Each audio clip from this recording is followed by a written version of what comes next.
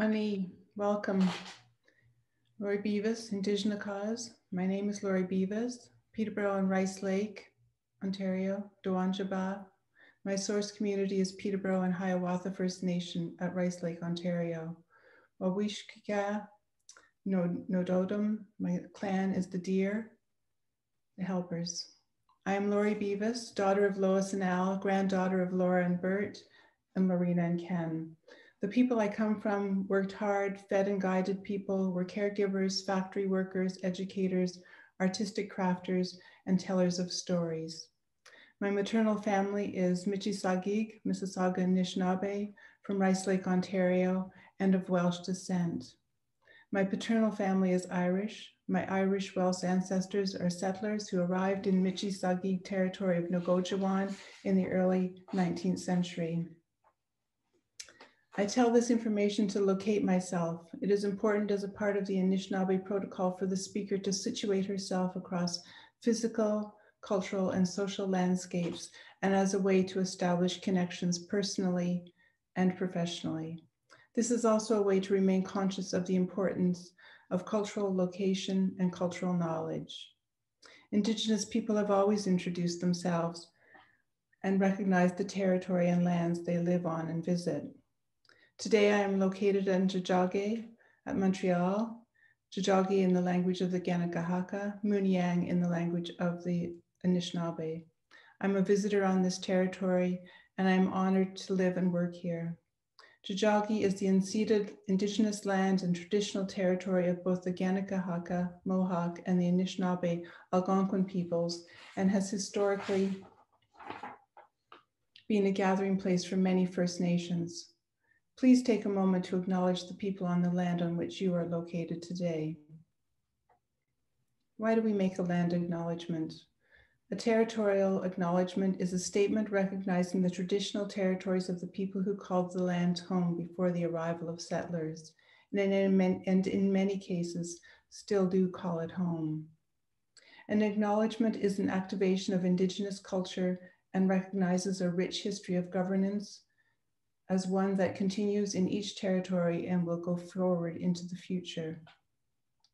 We, the organizers, wanted to open the Environmental Racism is Garbage Symposium in a good way. We welcome everyone from near and far to this digital space. You are cherished guests here, and we hope you enjoy, learn, and become inspired. Megwich, thank you. Thank you very much. Thank you very much, Lori. My name is Myra Hurd, and I have the joy of welcoming all of you to this symposium, and I have the privilege of introducing Laakkuluk. So I just want to say that I am a first-generation settler on my father's side. My paternal family comes from the United Kingdom, and I am second-generation settler Canadian on my mother's side. I was born in Winnipeg, Manitoba, and like Lori and Hillary, I have the privilege of living in Tiohtià:ke, and I have the privilege of working in Kingston, Ontario, which is on Anishinaabe and Haudenosaunee land. I am grateful for all of the extreme work that everyone has done to get this symposium going, and I am especially thrilled to introduce Laakkuluk. As you all know, Laakkuluk Williamson Bathory is an award-winning performance artist. She's a poet, she's an actor, she's a curator, she's a storyteller and a writer. I think she probably never sleeps because she does so much. She has won numerous awards, and I want to draw everyone's attention to the fact that Laakkuluk has been nominated for a Sobey Award. So she has been shortlisted for this, and that's very, very exciting. Laakkuluk lives in Iqaluit with her husband and her children, and she's coming to us from Iqaluit. So internet is a fickle thing, and Arctic internet is perhaps even more fickle. So Laakkuluk just wanted to say that she will do her best with the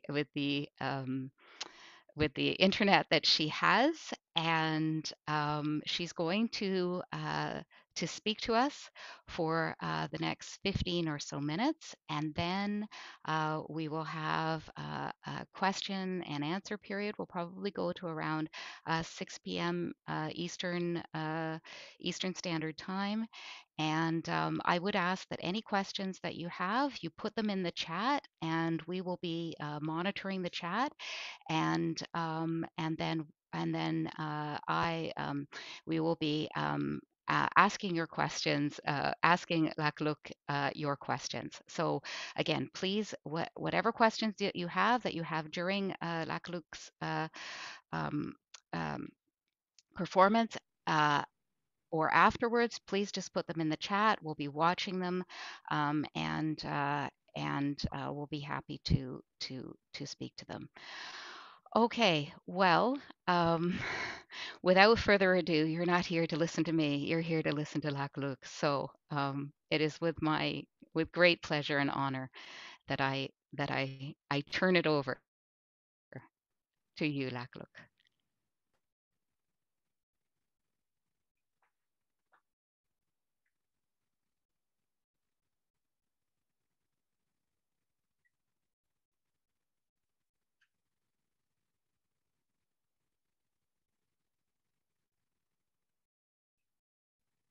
One,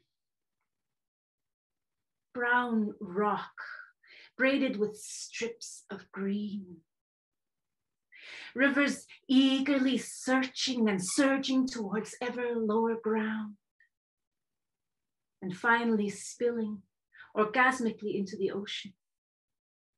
That ocean rhythmically sending up white caps, mirroring the shapes of beluga whales swimming in the shallows.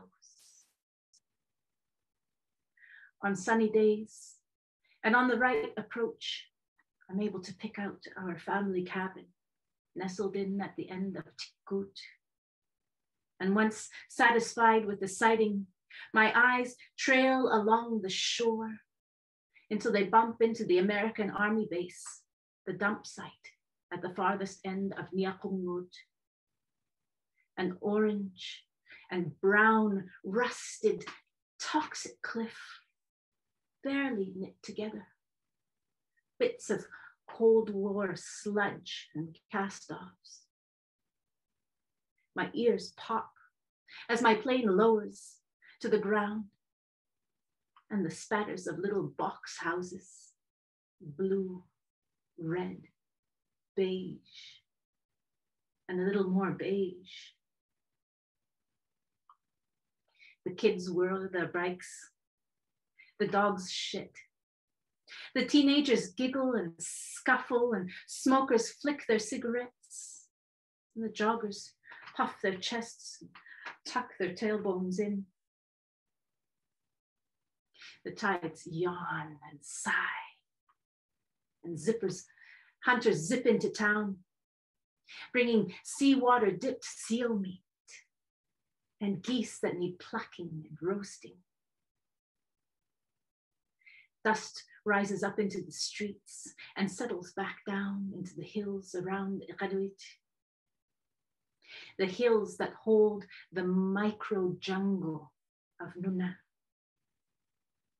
where the bumblebees bombinate and lick and rub one alluring bloom after another.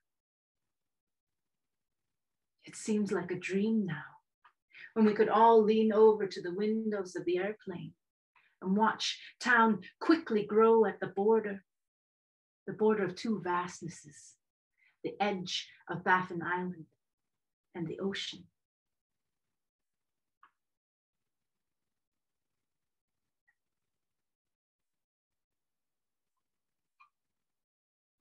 Two, Iqaluit has a shanty town. And it's no coincidence. It's on the strip of Inuit-owned land in the middle of the city.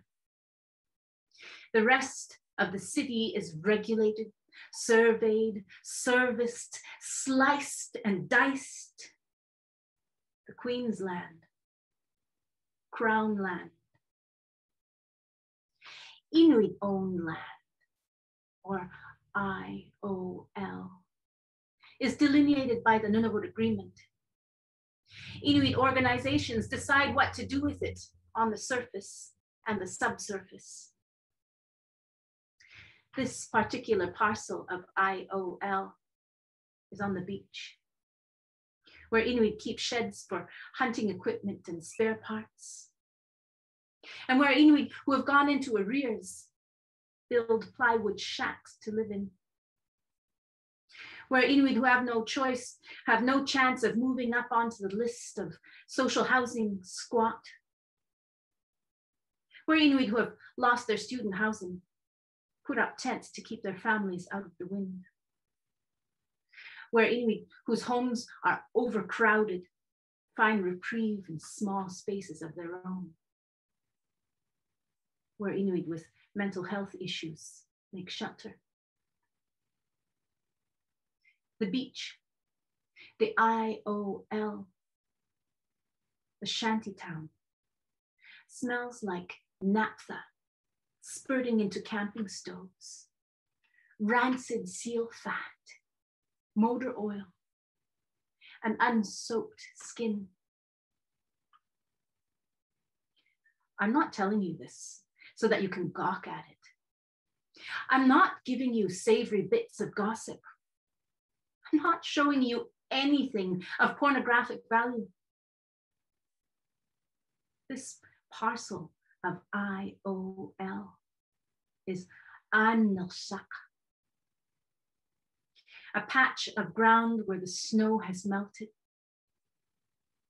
an oasis for Inuit that have nowhere else to go.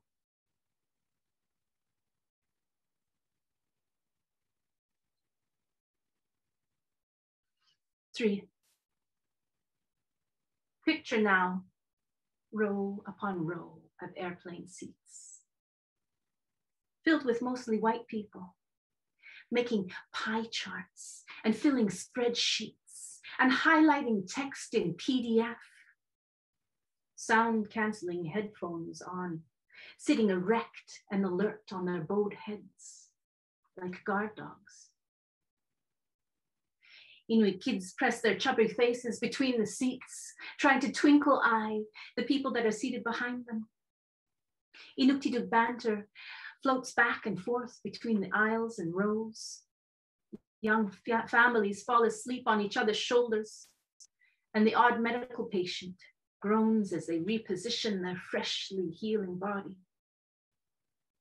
Sometimes, in the monotony of the engines carrying us, you make eye contact with a beaming man. You smile back and take in his buzz cut, his blue sweatshirt, the cop sitting next to him, and eventually his hands locked together in handcuffs. When we finally land, the white folk who are arriving in Iqaluit for the very first time nervously zip up their coats and put their hats on and wrap their scarves on and clutch at their bags. There's a smattering of applause for the Inuit that are happy to be back on the ground. Babies get popped into a mauti, and we all inhale deeply as we debark the plane. If you were to take a cross-section of any airplane ride between Ottawa and Iqaluit, you wouldn't get a cross-section of life in Iqaluit, but you will certainly get a cross-section of the mechanics of this colonized machine we live in.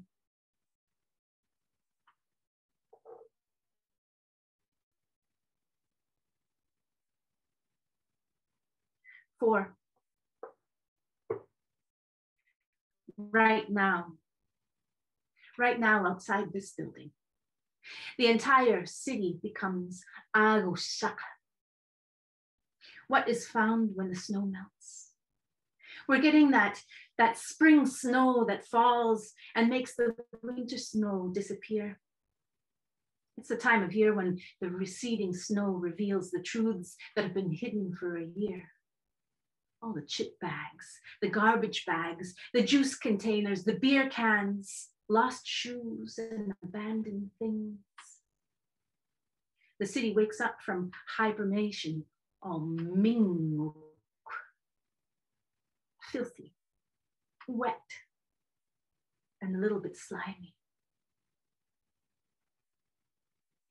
Uncover the perennial, the persistent, the perpetual, the abiding rule for how this community works. Colonization is the largest industry in the Arctic, and Inuit poverty is a manufactured product of this industry.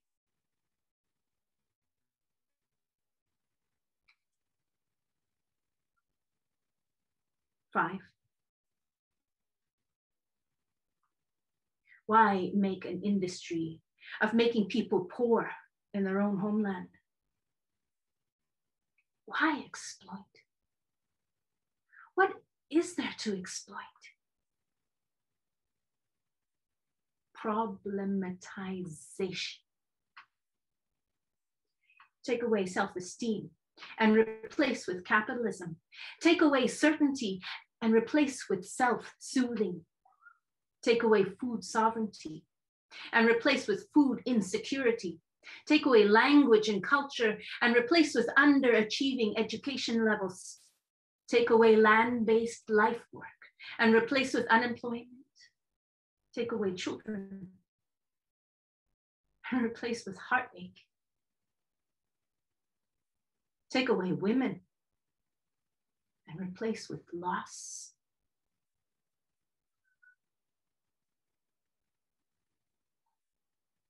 And out come the calipers and the calculators to problem solve all the problematization. And suddenly there's a capital city filled with people hired to problem solve. The problem solvers need offices and houses and roads to connect the two. You need wiring and plumbing. You need days of the week in order to schedule the work, and you need a weekend of rest in order to be able to do more work next week. You need a store to buy all the things that you need to fill your house and your office and fix the roads. And you need diesel to fuel the ship that brings the diesel to make the electricity that heats your house. Inuit still aren't meeting all the markers of success in this capitalized word.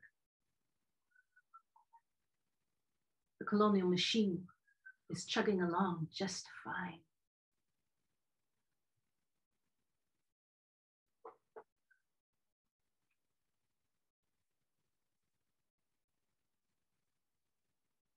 Six, there are barely any passengers on those flights anymore.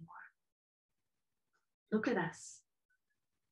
We're all sitting at home, waiting for those words lockdown and intubation to go away. Nunavut has done so well in the pandemic, even though our deaths are glaring. A mother goes south for a C-section and dies of COVID. A father goes south for heart surgery and dies of COVID. A grandmother goes south for cancer treatment and dies of COVID. We have a strict border between us and the south. 2 weeks of guarded quarantine in designated hubs. It's the only way that COVID has not completely taken over our lungs this past year. Who would have thought that the isolation hubs would become emergency shelter for the homeless? You hear news reports of how unruly hub guests are breaking quarantine rules and having to start their 2-week stay all over again. And then you hear the stories of Inuit who have no safe place to go once isolation is done. What does it mean when living under guard is a welcome relief to homelessness?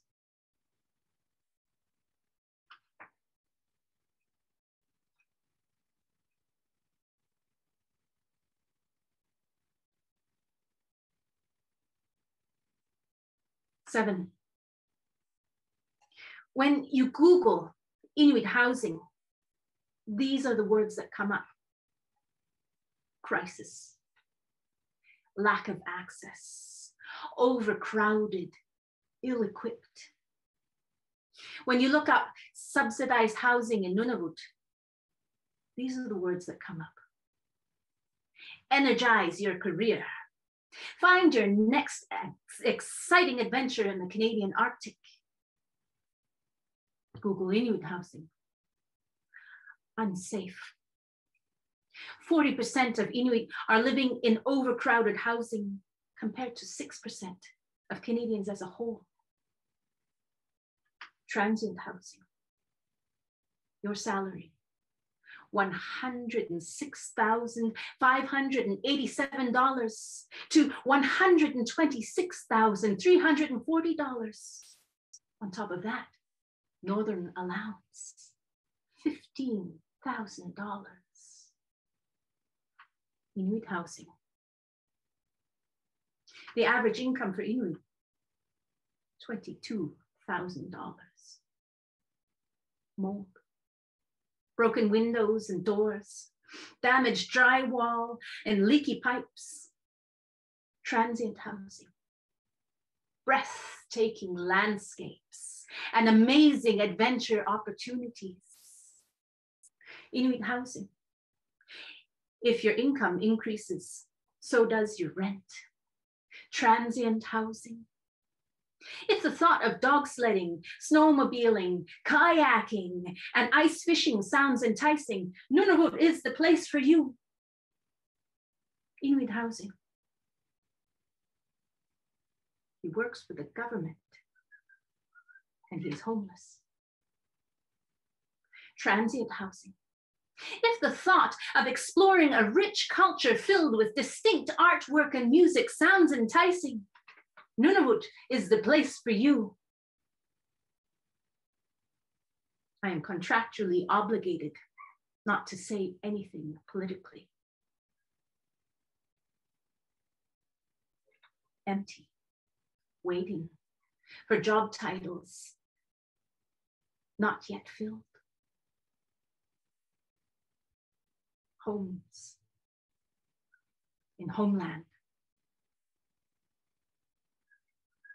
The spatters of small box houses, blue, red, beige, and a little more beige, in a land that is not white.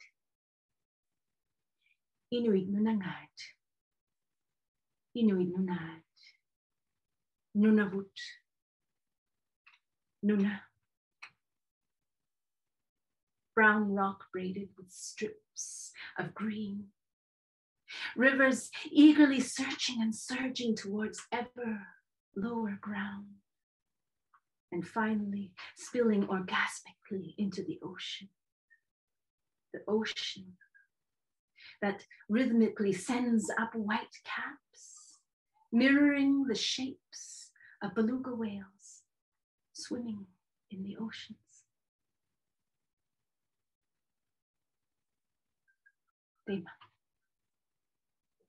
Thank you.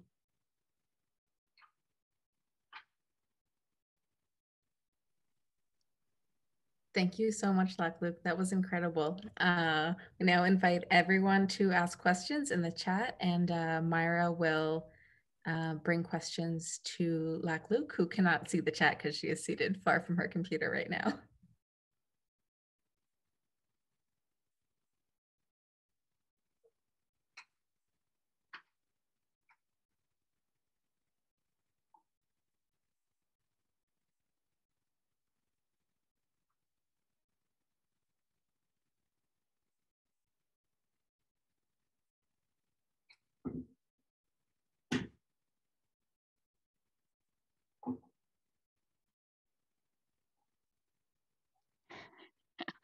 Thanks, Hillary. Sorry, I was muted.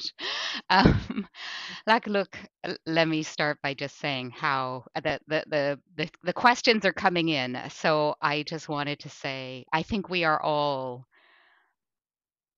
I don't know, it's going to take me a while to formulate some words. That was brilliant. It was just mesmerizing and powerful. And oh my gosh, thank you. Thank you so much. Um, let me turn to the questions in the chat. So here we go. So Xavier, I hope that's the right pronunciation of your name. He thanks you so much for this great performance, and he was wondering um, whether the last part of your play, of your performance, was really about an escape from what he's saying is modernity. The last part of my poem as an escape from modernity? Not at all. The land is modern, and our relationship with land is modern. It's a continuous relationship, and by definition, that is contemporary. Yes, thank you. A lot of, I just wanted to say, Laakkuluk, a lot of the comments that are coming in are just expressing gratitude and saying how beautiful your poem is, and how I'm reading some of these. Wow, profound and captivating, beautiful staging for the Zoom world, so very touching. More than one of us is actually crying right now. So um, fantastic. Here's a question. Can you tell us a little bit about the fire that's burning in front of you? I think it's a kulik. I'm probably mispronouncing that, but if you could tell us a little bit about that, please. Yes, absolutely. It's a or kudluk, depending on the dialect that you're speaking. And this is the hearth of Inuit households.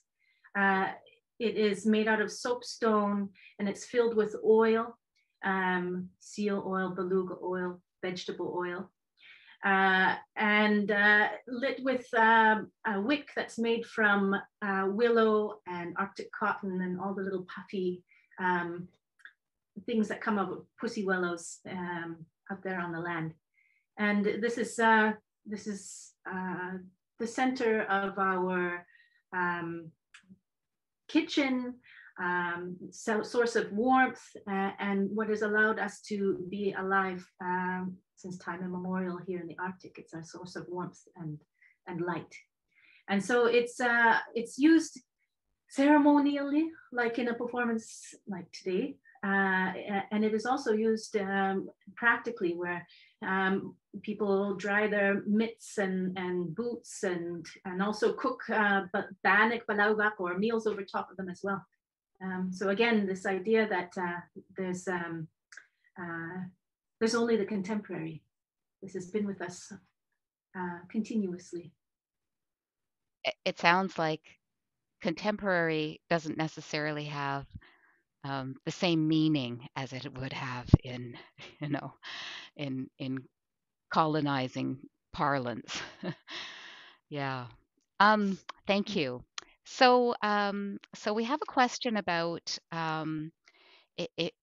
asking whether you could talk a bit more about the contrast between, settlers who are working and living in Nunavut, mostly temporarily, and Inuit people's, poverty, their economic precarity, the housing crisis that you've so wonderfully captured in your poem. And the question is around, are there ways in which Inuit in Iqaluit and maybe other communities are resisting this colonization? Yeah, I mean, everything about what we do is a resistance of colonization. The fact that we still speak our language the fact that we're reclaiming tattoos, the fact that we still hunt and provide for our families with seal meat and whale meat and all the other animals on the land, are all acts of resistance. If it wasn't for the capacity for us to tell our stories and the capacity for us to hunt for ourselves, Inuit culture would have been annihilated by colonization. And so we're continuously working against it. Thank you. So we have another question about what changes, if any, have you seen over your lifetime in terms of things like livelihood and housing and that sort of thing? Like what sort of shifts or changes have you seen? I think that that's a bit hard to answer for me, because either everything is shifting or everything's staying the same, and where's the balance between the two? I would say that what is happening is that our population is very young and continuing to be young, even more young. And this is something that's actually affecting us quite a bit in the pandemic, because more than 2/3 of the population of Nunavut and many other Inuit regions is under the age of 18.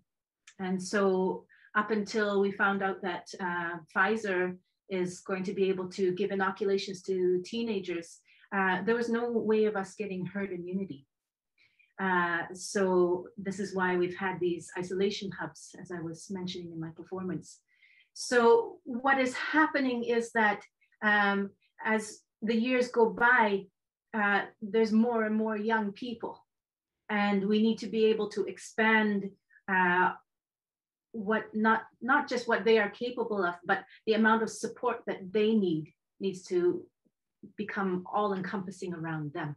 We have a situation that's quite different from the rest of Canada being so young, and it's actually completely full of potential and love. Thank you. What a moving answer to that. Okay, so we have a question about what can some people call them allies. What can people do to support, non-Inuit? What can people do to support, your wonderful critique of colonialism? How can other people help? Yes, there is so much material out there in libraries, on the internet, and in experiences of non-Inuit interacting with Inuit. There's so much material out there.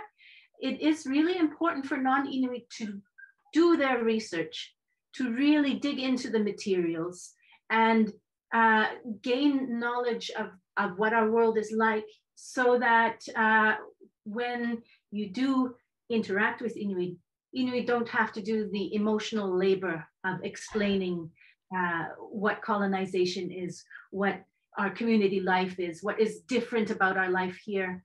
That is a huge thing, to be able to do your own research, so that it's much more of an equal communication field for all of us. Okay, yes, absolutely. So my apologies. That's a fantastic answer. The person asking the question, though, I misinterpreted them, and they want to know specifically what can Indigenous peoples from other places, perhaps in South America, etc., how can they join with Inuit on this common project? I think that is a very exciting realm, especially because it is actually about Indigenous people being in communication with each other, and I think I've been able to observe over the past year that even though we're not allowed to travel and we're stuck at home, all these connections are still happening. And I think it's through, becoming friends, working collaboratively on projects, and creating this snowball of getting to know more people and getting to know more people. You develop a collaborative platform so that the span of understanding and cooperation grows. I was really struck, when was this? In 2019, I went to Guanajuato in Mexico to perform at the Cervantes Festival. And what really struck me was that colonization creates a gaze for colonized people. And so in North America, Indigenous people gaze towards, the States and Ottawa and Toronto, where the white power lies, and don't realize how large the Indigenous world is in Latin America. And that's a very, very alive and effervescent world where we need much more connection. I don't know, I feel like I'm rambling. So no, not at all. No, that's great. So here's another question. So why is it important for you to use your art to explore topics of the continued impacts of colonialism on Inuit in Nunavut, and to share this with non-Inuit? I create art because it is a realm in which I can communicate. And I think that, much like I was talking about how our lives can only be contemporary, I think that expression doesn't have borders either. So using art to express myself politically is the same as saying I use politics to talk about art. It's all a part of the same conversation. And I create art for Inuit, by Inuit. And so I speak from my own perspective. And the way that I speak to non-Inuit is so that you're invited into our conversation. It's not so much about catering to non-Inuit. It is catering to Inuit so that we can share more with one another.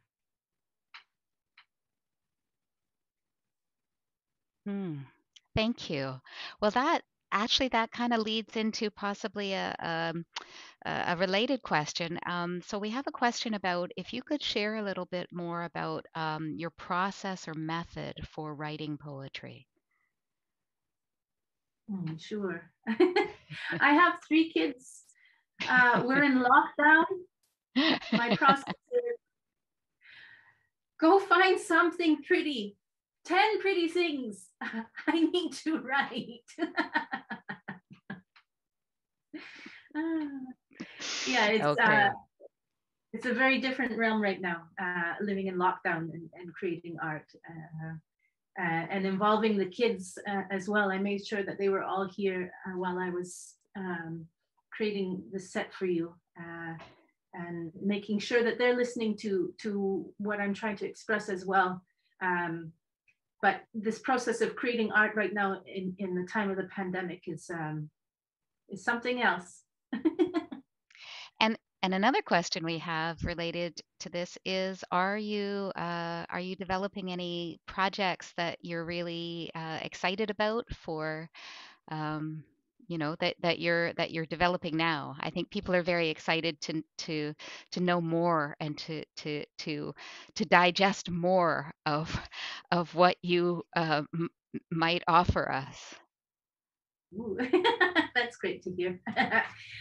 Yeah, my next project coming up, well, the next big project coming up is in late summer. I'm going to be working with a Canadian and Danish production team to make a virtual reality film about Keynojuak. And Keynojuak is a real life island. You might have heard of it in English. It's Hans Island, and it is this tiny 1.2 square kilometers island that is right in between Greenland and Canada, and the international, the borders between the two countries. And it's been such a huge point of, well, actually it was a war waged between Denmark and Canada about who owned so-called Hans Island. But this film that we're making is about the inaugural speech that the president of the Republic of Keynojuak is giving to the world. And so, of course, the Republic of Keynojuak is an Inuit utopia, socialist and feminist and beautiful and raunchy and so on and so on. So we're making a really, we're going to be making a really fun and exploratory film in virtual reality. I've never done it before. And we have a question. Thank you. I'm sorry. I feel like I'm bombarding you with questions, but people, I hope that you will trust me when I say that the comments are people are just, there's exclamation marks, and you have an invitation to Acapulco and the Costa Chica. People are so excited. So another question. Sorry, go ahead. Yeah, if one of you could copy all of the whole comment section and email it to me, I would love to be able to see that. Absolutely.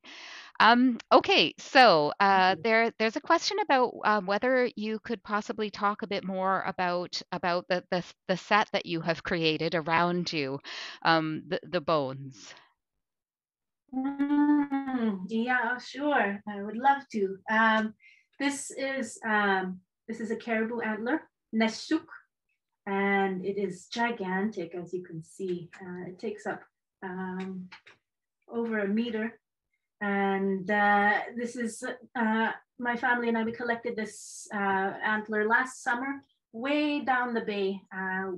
We took our boat and spent a day at this gorgeous waterfall. And it's actually the last time that we all ever swam because of the pandemic of everything being closed.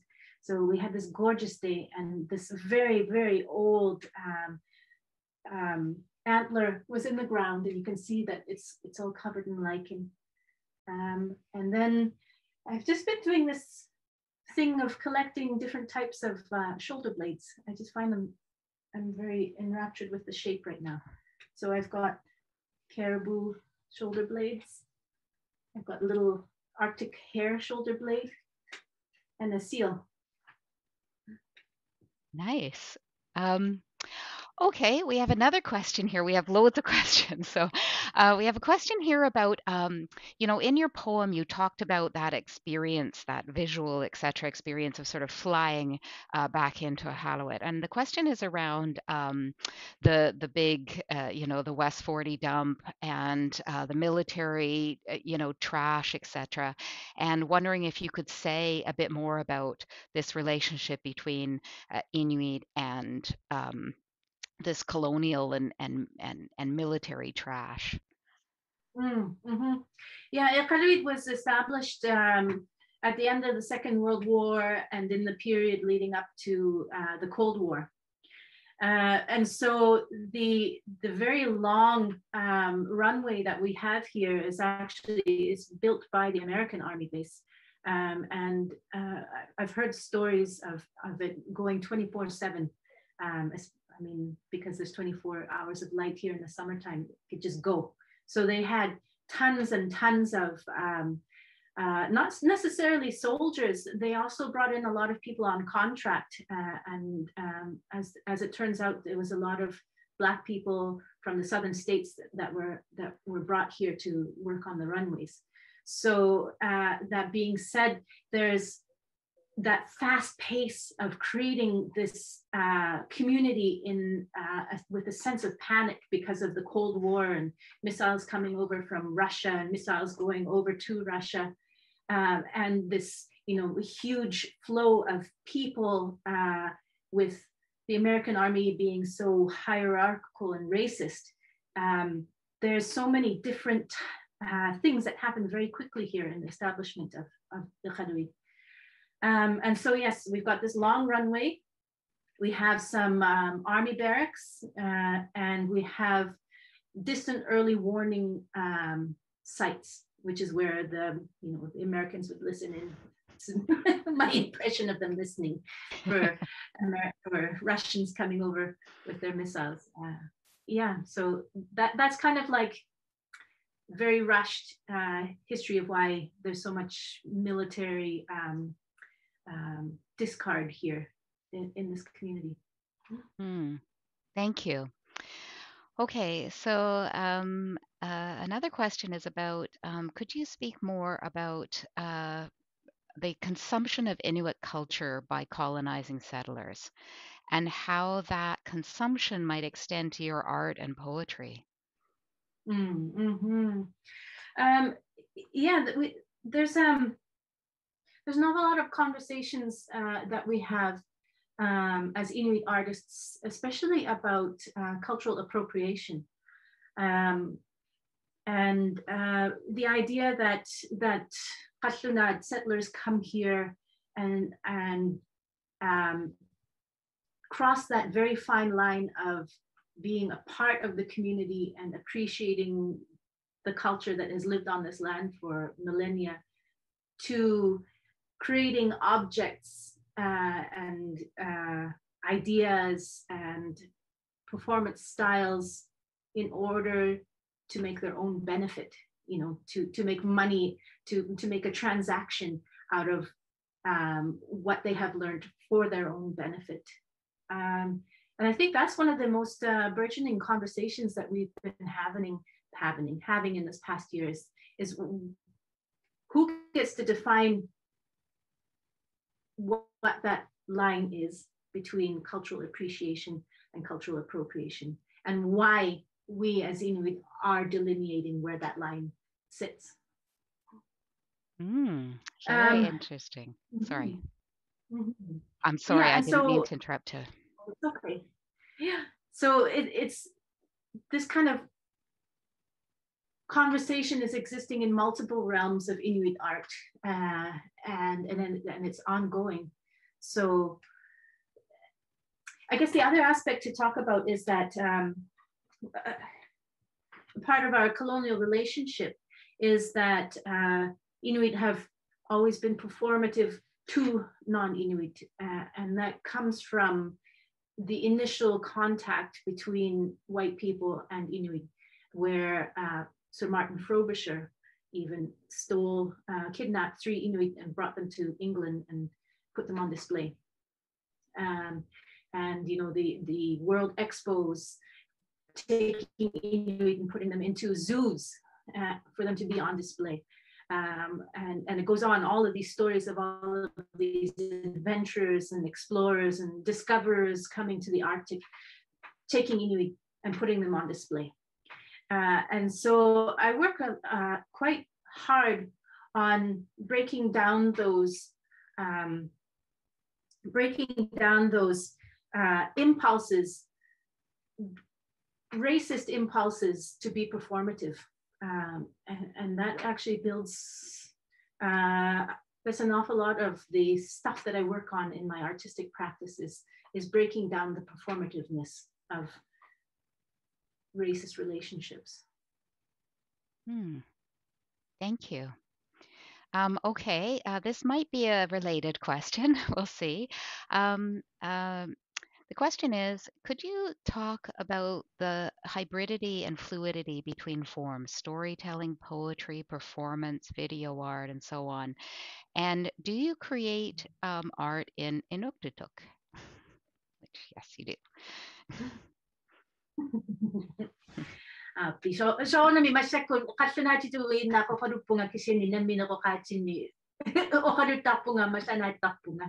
I do, of course, speak my own language to my family and work hard on creating work that is in my language as well. But yeah, the fluidity between forms, I think it's really important to break down the silos between disciplines, because what is important is that we search for creative excellence, and we can't be bound by any certain realm or genre. And it's actually very important to me and to all of us actually to be collaborative, because you want to be greater than the sum of the parts, because you want to be surrounded by thoughtful people, and because you want to be part of a movement. So I think that's why I don't really stick to one particular genre of work. Okay, I can imagine that you might very well be very tired. So we've just got 3 or 4 minutes left, this is a question from Joy, but I think I share this question, which is around the imagery that you used in your poem of the orgasmic, the ocean, the sensuality, and this libidinal imagery. And Joy's asking if you could say more about that intimate or sensual relation to the world, and how it might be a way of resisting the sort of, she's saying, abject colonization of waste on the environment. And she's asking, is this a kind of ecosexuality or Inuit ecosexual politics? Let me think about this for a second. I'm always like, oh, I should answer it right away, but I actually can take my time to answer, can't I? Part of what I do is called uaajeerneq, and this is Greenlandic mass dancing. I didn't do it today, but it's a clown performance where I put on a black mask and put red lines and distend my cheeks and then crawl over people. It's an art form that comes from my maternal family from Greenland that encourages the celebration of sexuality and encourages respect for sexuality and respect for who you are as an individual and respect for everybody that you're surrounded by in their individual expressions as well. And so when I talk about like the ocean being covered in the orgasm of the river, or the licking of the alluring blooms and things like that, it's about appreciating yourself within the realm of what is happening on the land at all times, and appreciating that intimacy is a really important part of seeing yourself as just a tiny part of the cosmos. It's not to anthropomorphize what is happening on the land. It is actually the point of making sure that you know that your humanity on the land is just a tiny speck in it all. So what I'm trying to do is the opposite of anthropomorphizing the land. It's bringing the land into my experience as a human. Wow, that was so beautifully said. Listen, I think that, yes, and other people are writing in the chat things like, wow, and thank you, thank you. Listen, I think that is a wonderful way to end this wonderful gift that you have shared with us. So I would like to ask you, is there anything else that you would like to say before we end this, I'd like to give you the last thing to say, if you want. You've already said so much, and I can imagine that you must be exhausted. So it's not to put any pressure on you at all. It really is just to say, if you would like to say anything else, we're all ears. Well, thank you very, very much for having me and including me in all the beautiful conversations you're going to be having over the next couple of days.